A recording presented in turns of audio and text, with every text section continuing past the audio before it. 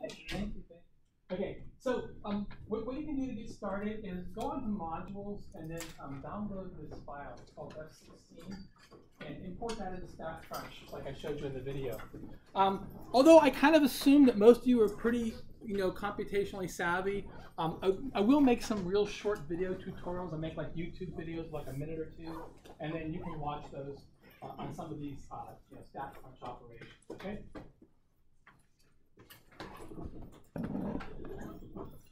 So I'll give you a minute to get started. By the way, I'm just going to mention this, I guess because I should. So I like to make video recordings to class. I like it that if you have to go out or you're absent or whatever, you can go back and you can watch the videos. I also like it that you can review because quite honestly, although I like to get everyone's questions and everything, we do have to have a schedule, right? So sometimes you may think I'm rushing. If you do, please feel free to go back and watch the video. If anyone has an issue with it, and it's perfectly fine if you do, just let me know, okay? And I'll be more than happy not to do it for another class, all right? So anything you say can and will be held against you, all right? Okay. I've never had an issue, but I just have to mention that. Okay, so what we want to do today. Got in okay? Everyone's good? If you have questions, please come and see me. I finally got the number for the Pearson Help, where they actually help you. They're for the instructors. They really help you, and they're actually really good once you get that number. Okay, so and those things will happen from time to time. Okay, so what I want to do today is I want to talk about this thing that we call exploratory data analysis. And what I want to kind of impress upon you is this. I know that some people on the homework, you were looking at those problems on context. And sometimes they're very confusing. And they are. That's how real life data sets are. And the goal of this class, if I can teach you one thing, okay, it's that you're mindful of what you're doing. And I can tell you, as an engineer, I went to an engineering school. I went to Carnegie Mellon, so I totally know how engineers are. I'm not saying it's in a bad way, but very often it's kind of like a flowchart mentality. When you have this, do this. When you have this, do that. It's very useful a lot of times. In statistics, it's not. Statistics is a lot more like golf.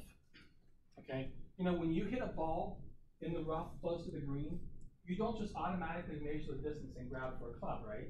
You kind of have in your mind the type of clubs you're going to look at. Maybe 8-iron, wedge, 9-iron, right? Then you go and you look at the ball. You think about where you are and the wind, and a lot of context comes into play, okay? Same thing with statistics. There's a bunch of tools you have available. Which do you know what to use? You have to think about it, okay? And that's what this course is really designed to teach you to do, is to how to think about data, how to make good decisions, okay? So what we're going to do today is actually called exploratory data analysis, okay? Sometimes people abbreviate it EDA.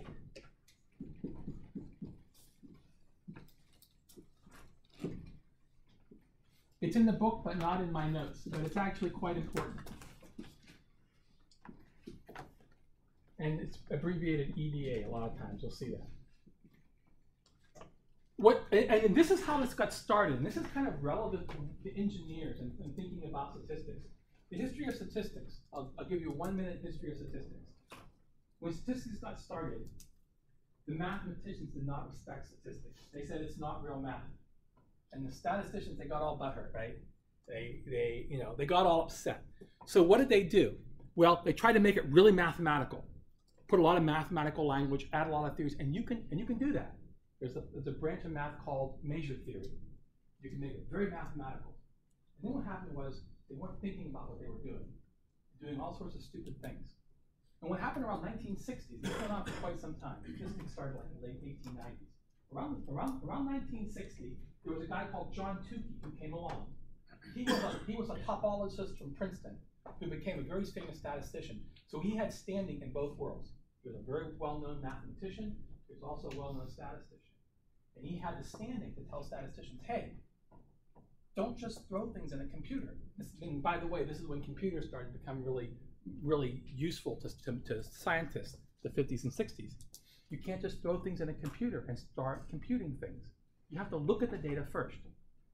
And this is actually more relevant to you than it was even back then.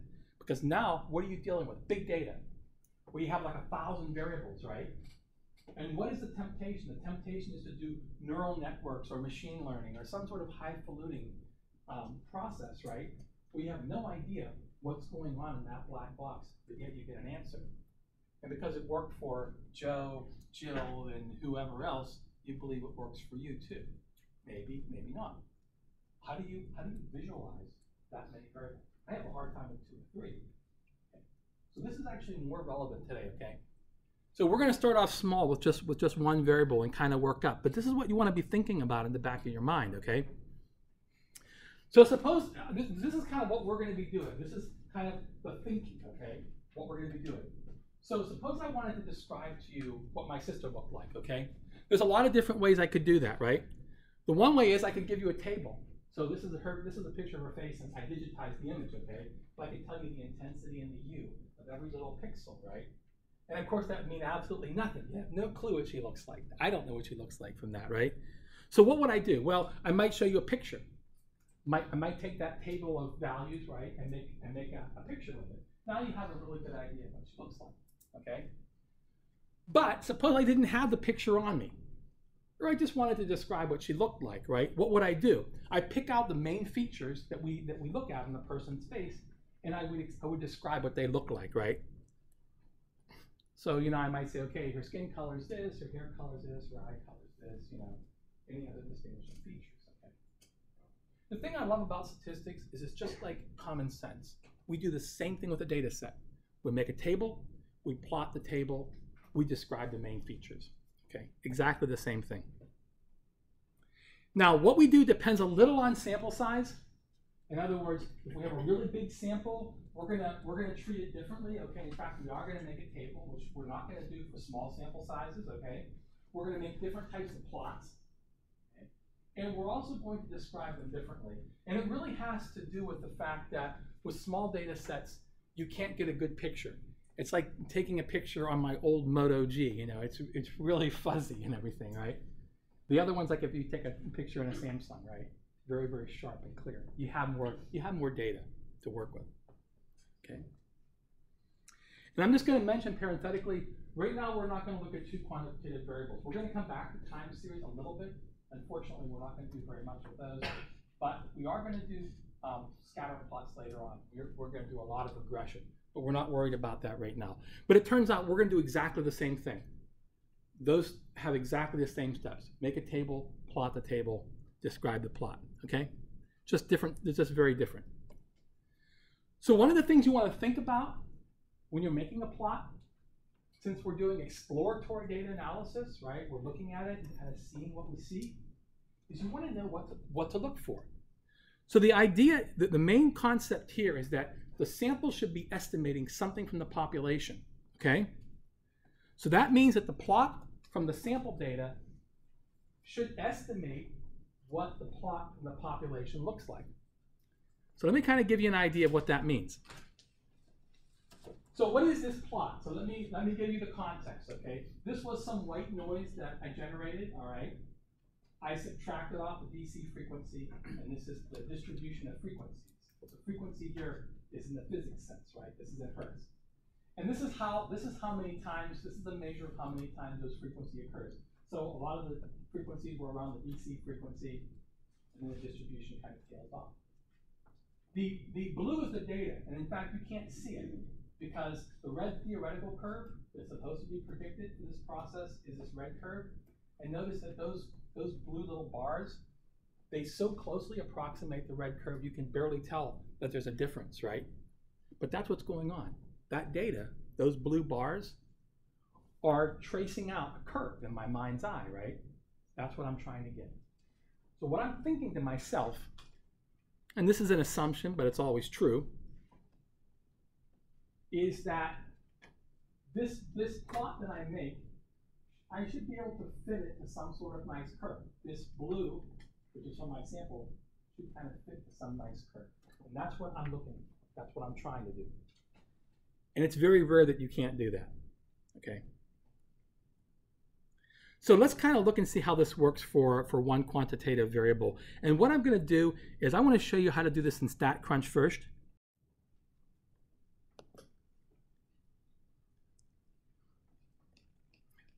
So what I'm going to do is I'm going to use that data set that I asked you guys to load up, the F16.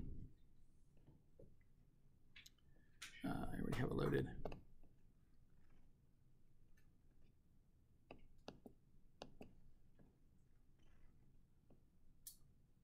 Okay.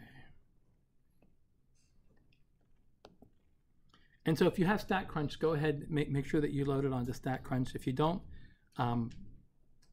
laptops are really helpful in the class. Just make sure to bring it next time, or look off of someone else. Let's see, I already have it loaded actually.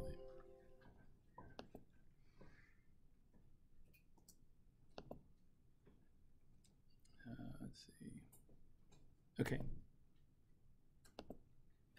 So this is what the data set should look like when it's loaded into StatCrunch. I have 3 variables, right? Year, accidents, and changes.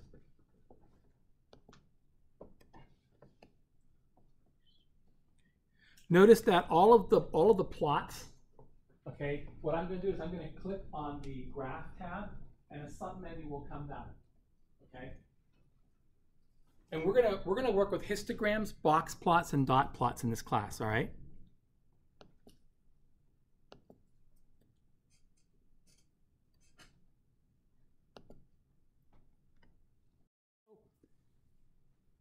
We have this data set. Let me see if I can kind of, for some reason I'm not syncing here, sorry. Let me try this.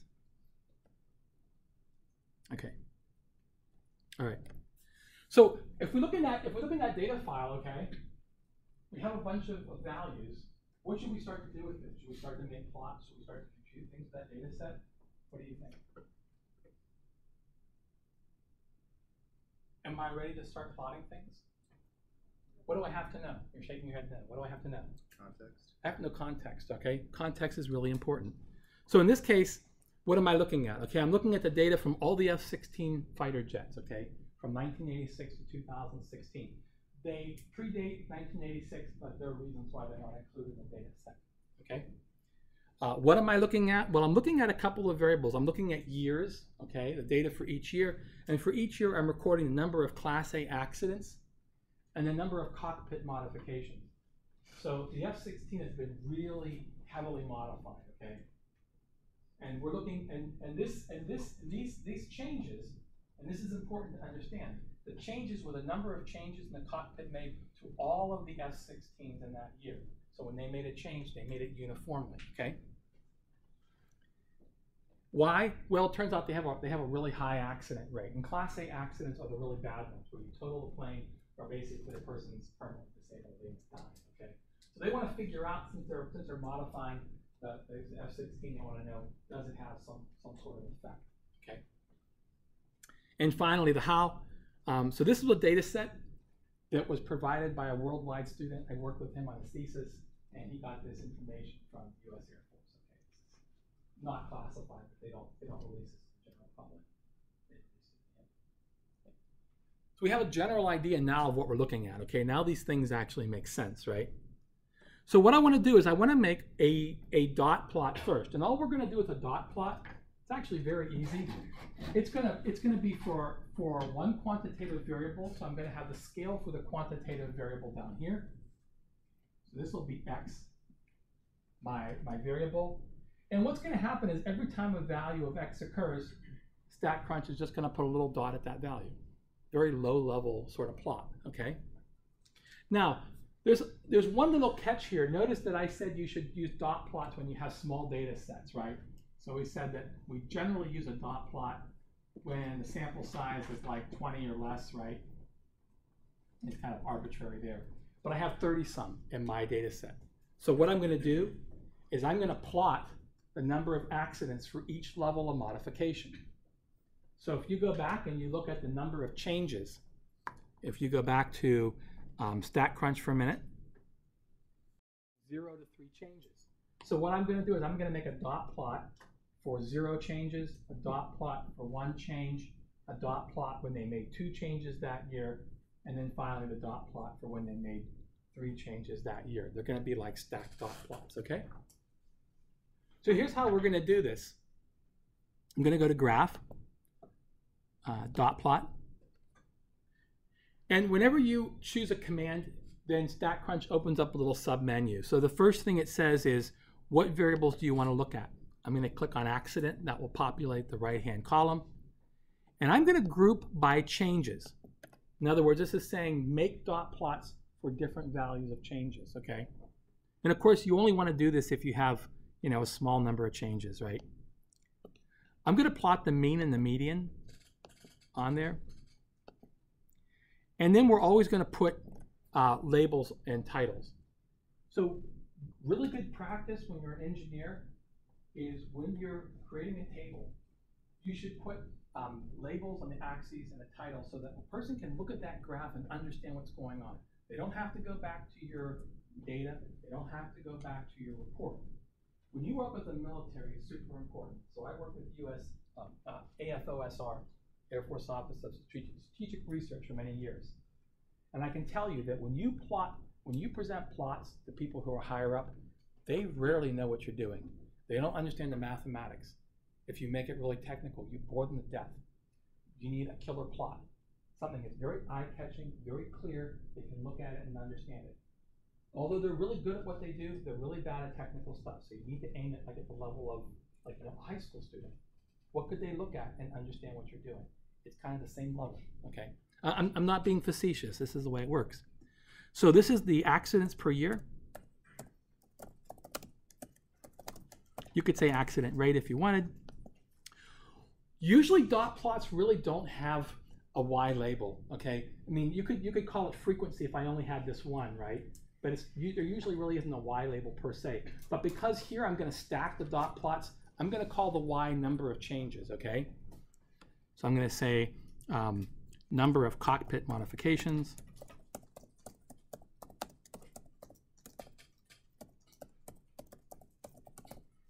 And finally here, I'm just going to say distribution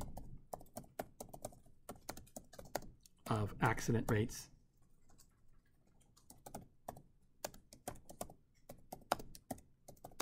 per number changes. And you may find a better way. Usually when you make titles and axis labels, you think about it more and you say, oh, I could make that a little more compact, make that a little clearer, okay? Just to kind of give you an idea though. And there we go. There are our results. Okay. So let me just kind of take you through this briefly, right? So these are the accidents that occurred when there were no modifications. So you can see that 1 year there were 0 accidents, right? 2 years there were 3, and so on. Okay. This is the accidents that occur when there's 1 modification, 2, 3.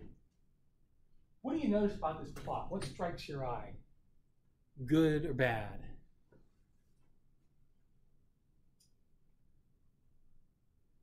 There were less accidents when they didn't make any modifications. Like the mean is less. So that certainly seems to be true. When they didn't make any modifications, they were lower than when there were 1. But what about 2? Maybe not as much difference. Isn't that kind of weird? Okay, so we're going to kind of come back to that. What else strikes your eye here when you look at this? What the chart doesn't really convey much information, right? It actually doesn't. And so you might say, well, why do you make such a piss poor plot if it doesn't communicate any information? But it kind of does. When we get to the description, we're going to see if there's kind of some information. But here's the idea. A lot of times when we make plots, we're doing it to really kind of explore the problem. We want to see what's going on. We might want to collect more data later on. In this case, it turns out we can't.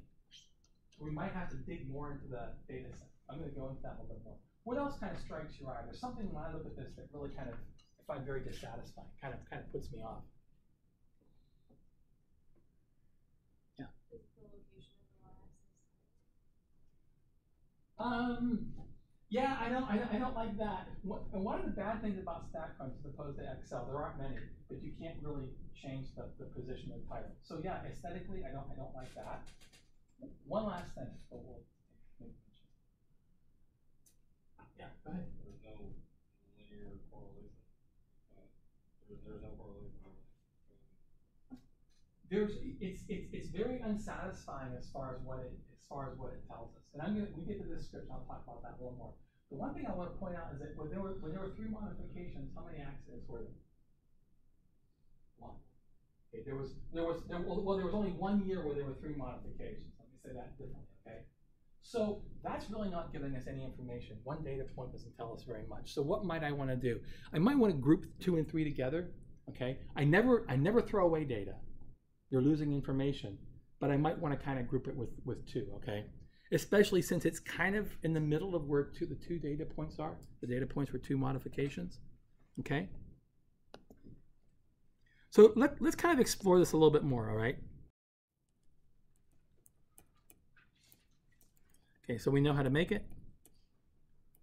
So what is it that we want to kind of describe, okay?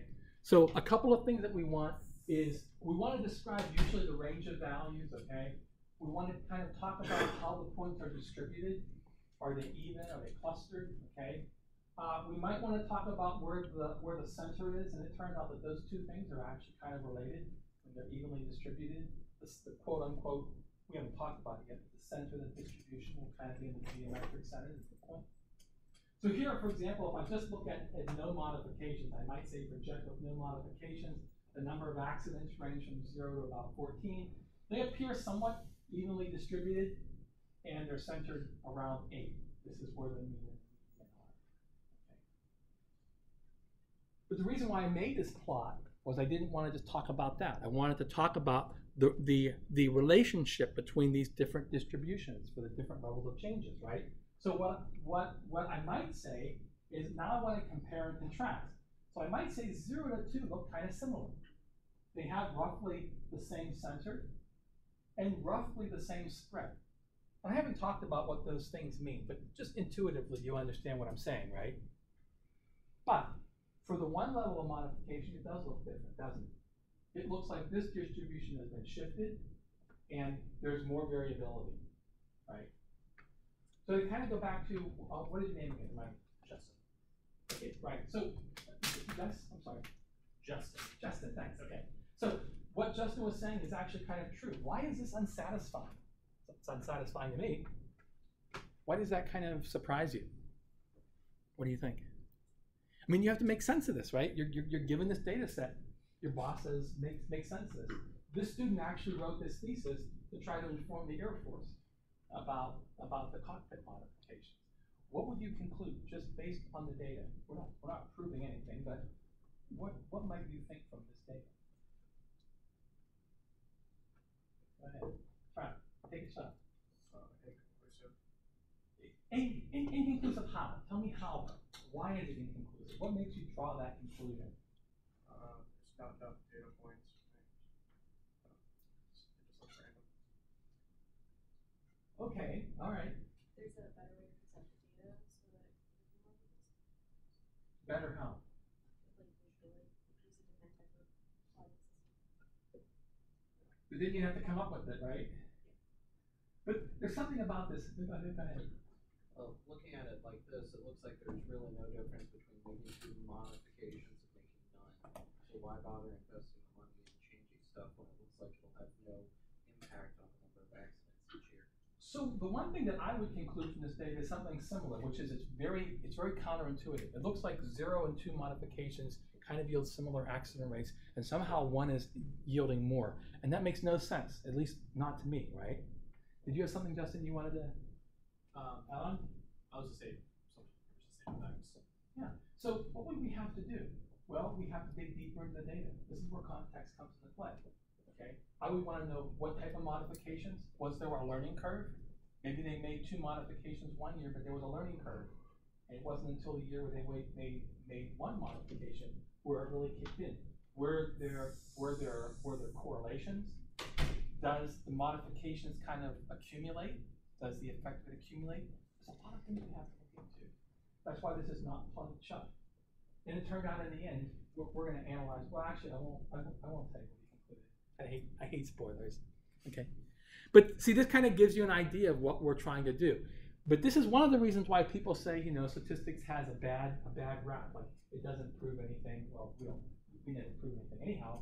But you can't figure out anything. You can, but sometimes the answer is a lot more complicated than you might want. We have to dig a little bit deeper. Okay. So, any questions on dot plots or that particular, or any comments that you have? So I want to go on to histograms. Histograms are things that you've seen before, so I'm going to kind of fly over somewhat quickly how this is done. So these are the accidents in the peach, okay, from the data set.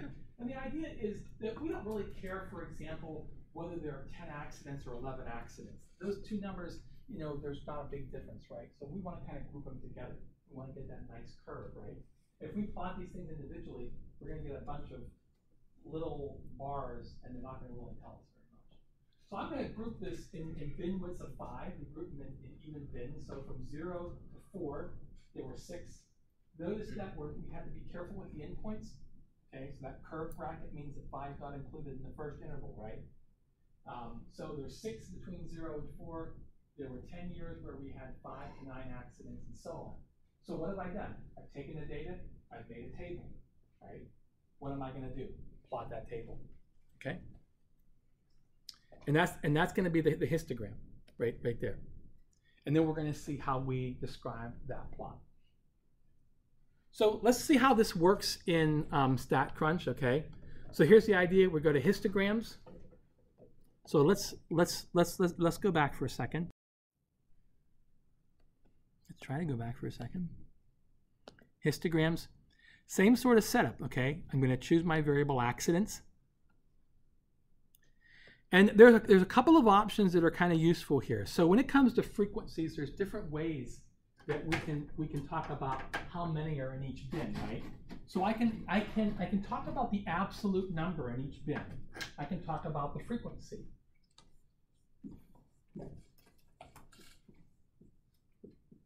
And the frequency is just the counts, right?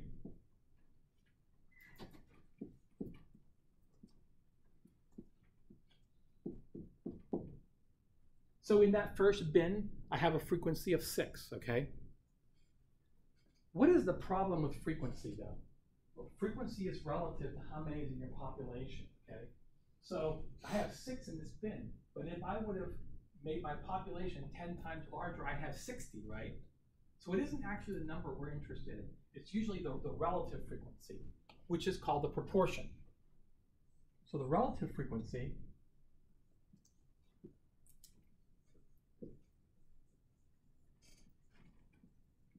is equal to the frequency divided by the sample size.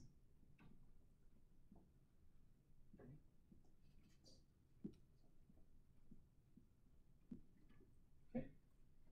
We call this in statistics a proportion. We're going to use this word throughout the entire semester. This is called a proportion. It's telling you the fraction of values that are in that bin or in that interval, right?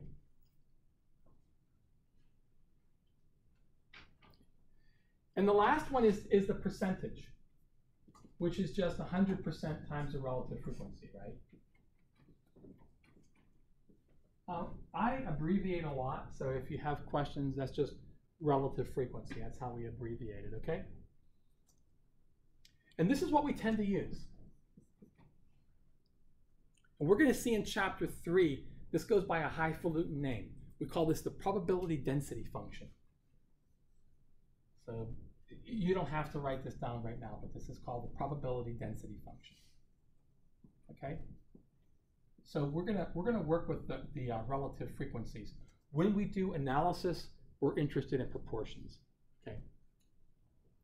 So I'm not going to click relative. I'm not going to click frequency. I'm going to click relative frequency. I'm going to put value over the bar. When you hover over the bar, it'll tell you the interval you're looking at, and it'll tell you the proportion. Oh, I'm sorry if I'm in the way there. Okay. And I'm going to put the mean and the median in. We haven't talked about them yet, but we're going to find out they're useful. And just put the label, so it'll be the same sort of thing, right? Accidents per year. And now this will be the relative frequency.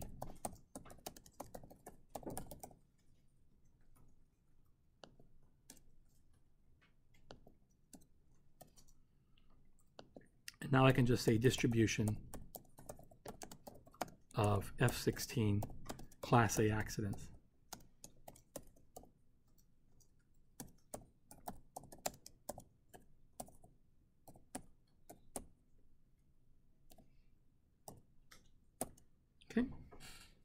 something like that. And now you go ahead and say compute. All right. And there we are.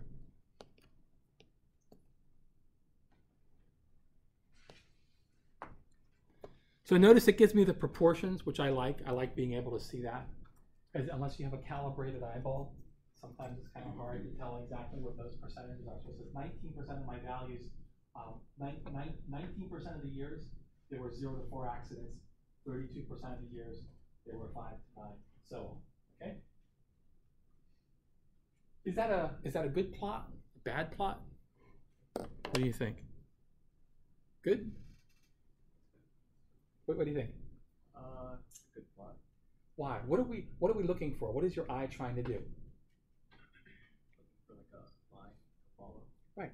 I'm asking myself, can my mind draw a nice smooth curve to that? And I think I can. It kind of looks like this. There's a hump, and it's kind of coming down to a tape. Okay. So I'm okay with that. Now sometimes you won't get that. Okay.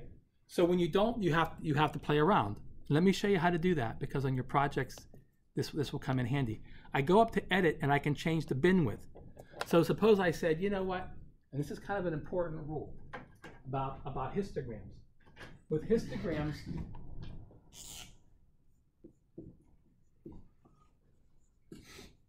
we need a minimum of 5 bins, minimum. And minimum is really bare minimum.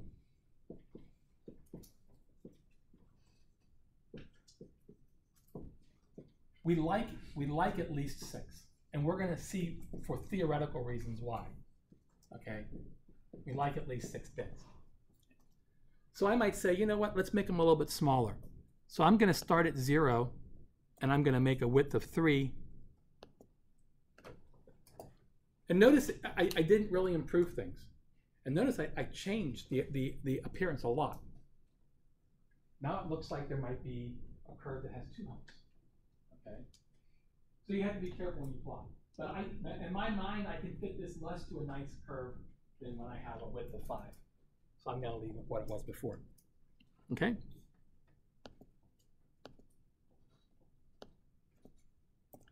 There is, by the way, if you like mathematical stuff, there is actually a rule for figuring out what the bin width is going to be. There are 2 statisticians, Diaconis, Persei Diaconis, and Michael Friedman. And there's a thing called the Diaconis-Friedman rule. And what this does is this estimates the optimal bin width.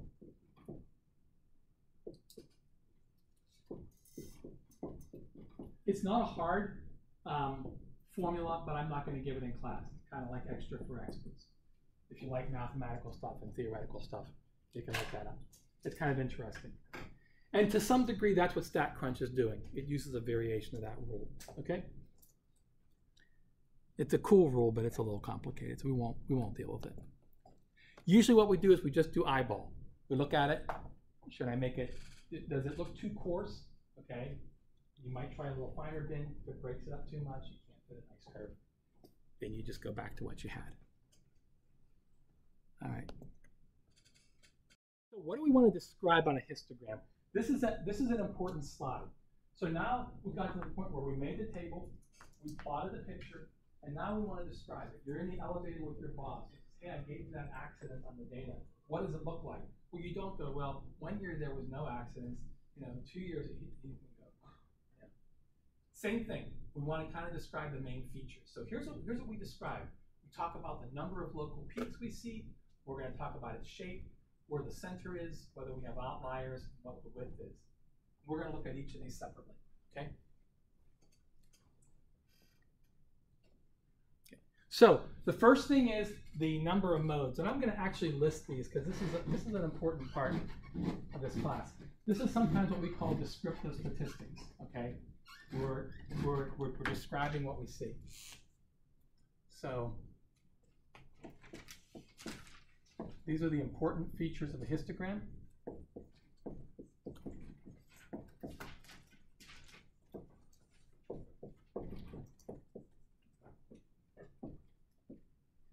So first of all, the number of modes. And we think of a mode as kind of like a local maximum in calculus, okay?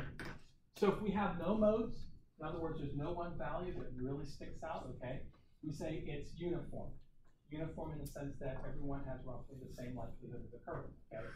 So if you look at the probability that you're going to roll a particular number on a die, they're all kind of uniform, right? If we have one hump, this is what we usually have, unimodal. Unicycle, right? One, unimodal. Two humps, bimodal. Two modes, like bicycle, right?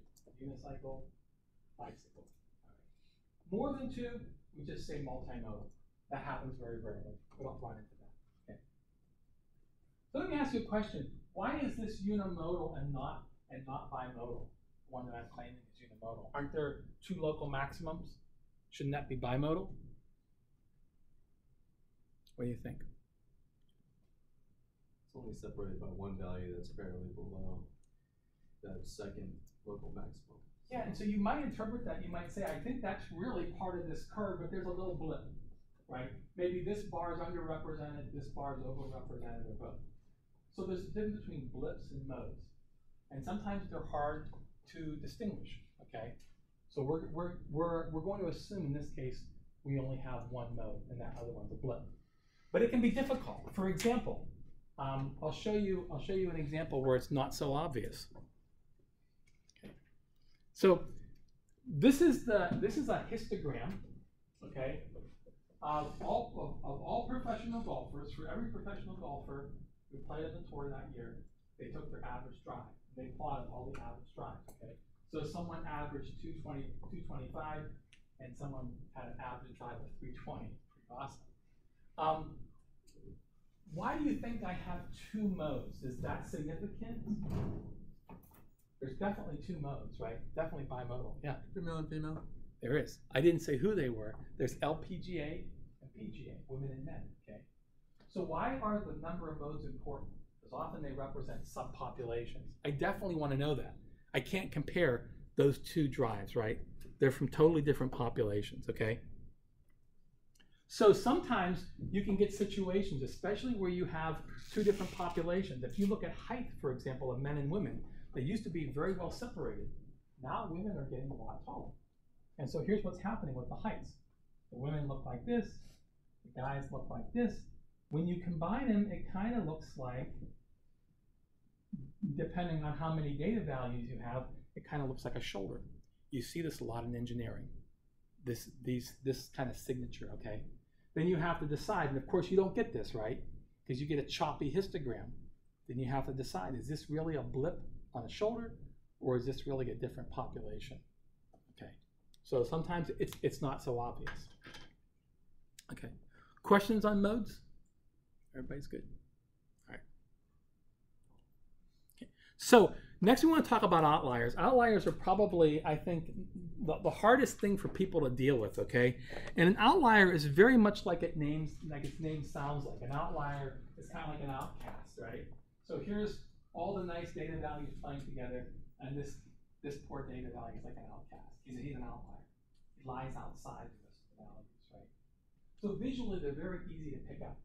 But the question is, what are they, and what do you do with them? And what people are always tempted to do is just throw it out. The reality is that outliers are sometimes the most important part of the data set. So there are a lot of engineers that do finance. When you do finance, everything is really centered around outliers. And if you want to read a really great book, this is a really, really interesting book to read. This is called The Black Swan. And I can't remember the author's name. He's Russian. He made a fortune. He was an engineer. Started off as an engineer, made a fortune in financial markets because he realized that the outliers are actually the important things in financial markets. So to throw out outliers is really bad, very, very bad practice. Okay, anyhow, that's just a fun book to read. So why are outliers important? Because what you want to know is this person in your population with just an extreme value, or does it represent a different population? So you may, for example, when you're doing engineering, very often you're doing fabrication. When people do low temperature superconductivity, they play around with stuff, they mix stuff. You may find that these are like, annealing temperatures or something like that. And you may get one batch out here. That may be the really interesting batch. Maybe the composition is different. You messed up and made a mistake. But this thing actually becomes significant. He's not like the rest. And how you make that distinction, again, there's no nice formula for that, okay? And here's the reason why. So this happens a lot in engineering. When you're looking at lifetimes, especially, this is the lifetime of soap bubbles.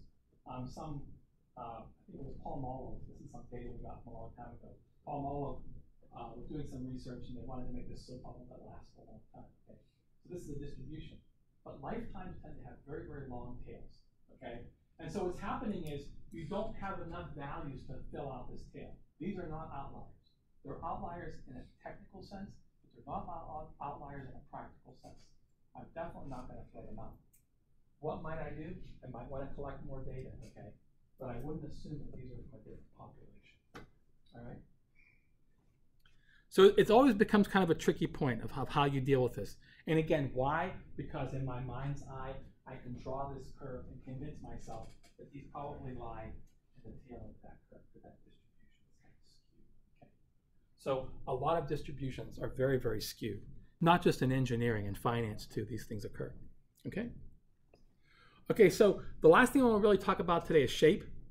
And again, we tend to keep things very, very simple in statistics, okay? We either say that a distribution is symmetric, meaning that it has mirror symmetry, right? There's a line that I can cut the data set, and I can kind of fold the data set back on itself. It looks like a mirror image, right?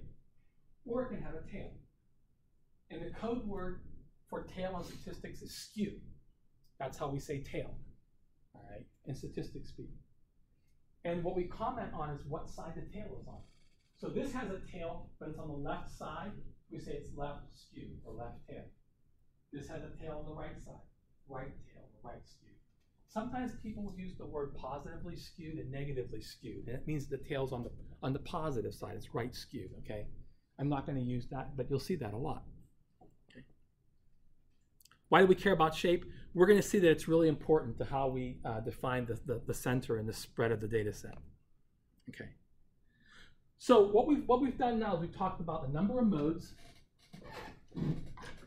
We've talked about outliers.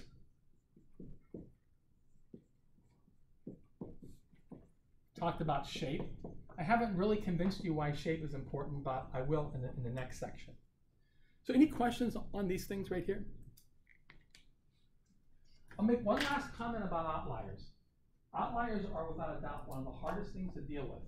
And we're going to keep talking about them over and over again because they're things that engineers wrestle with.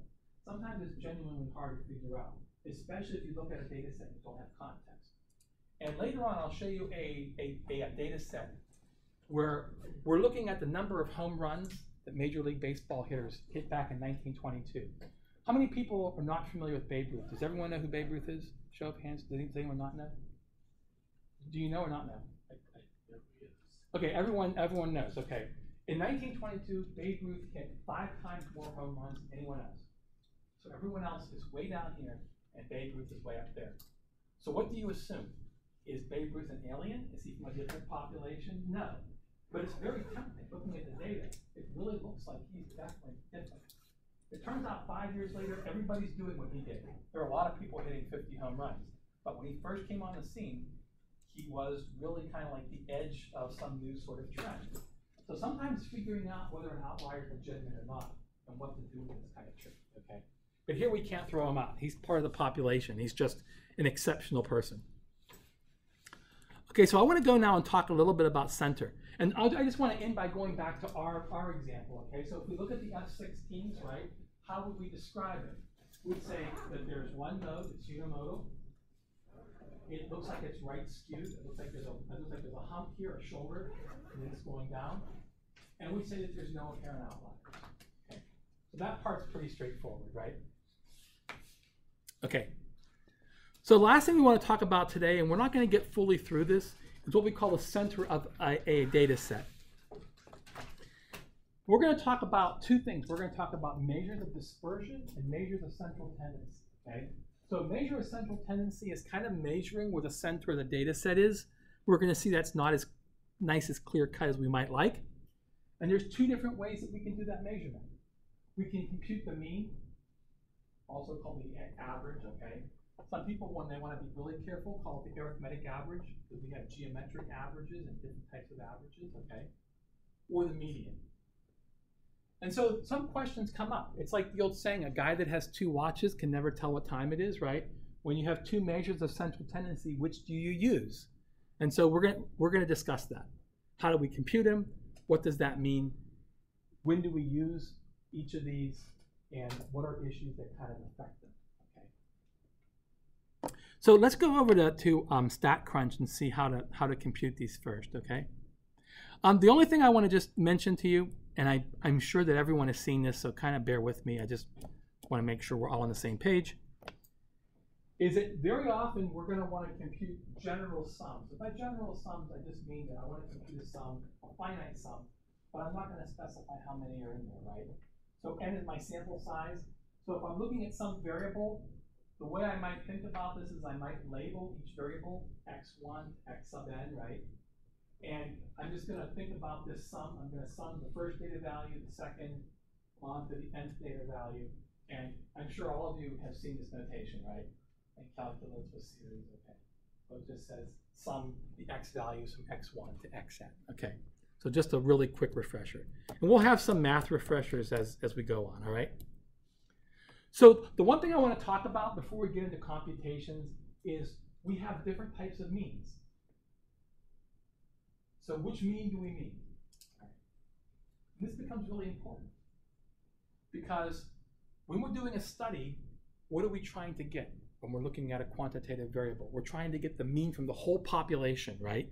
Can we get that? Very rarely, right? The population is too big. So first of all, we talk about this thing called the population mean. And this is the symbol. It looks like a U, but it has a tail. That's the Greek letter for mu, okay? So this is the mean of everybody in the population, which I can't get normally, right? Population is too big.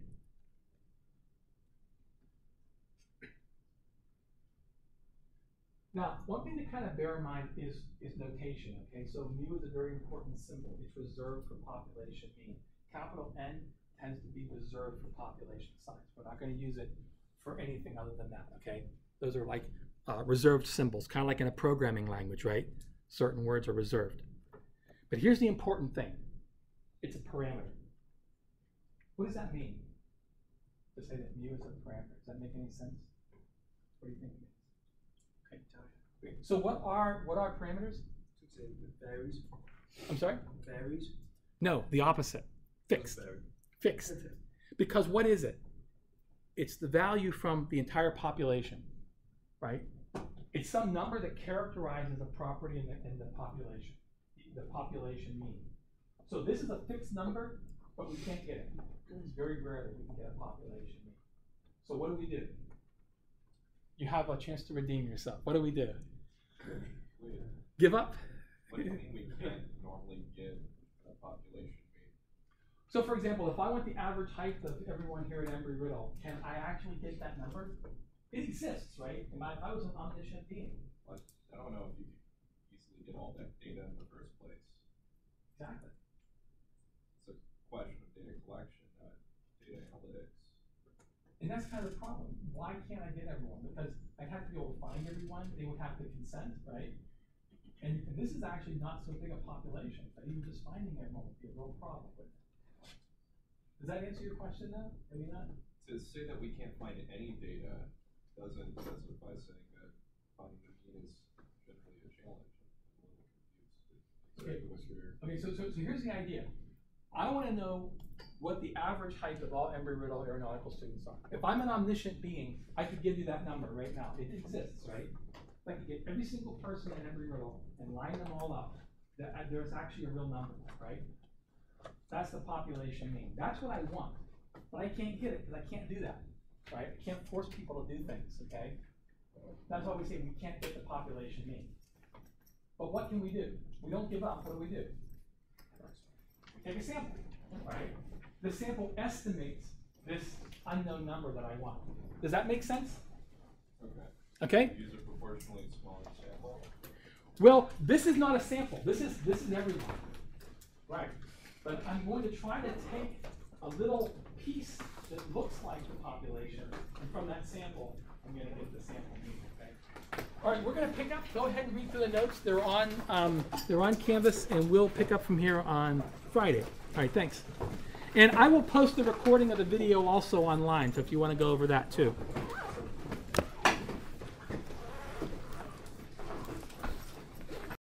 Too loud for you guys. Okay, some people have sensitive ears. I don't want to hurt anyone. Sid, Rush over here from across the building. Can I sign in or is it too late? No, it should be. Did I? You know what? I did not. It's up there. That's what I thought. That's what I thought. Yeah, if you want to sign that, that's fine. That's cool. Thank you. I'll try not to be.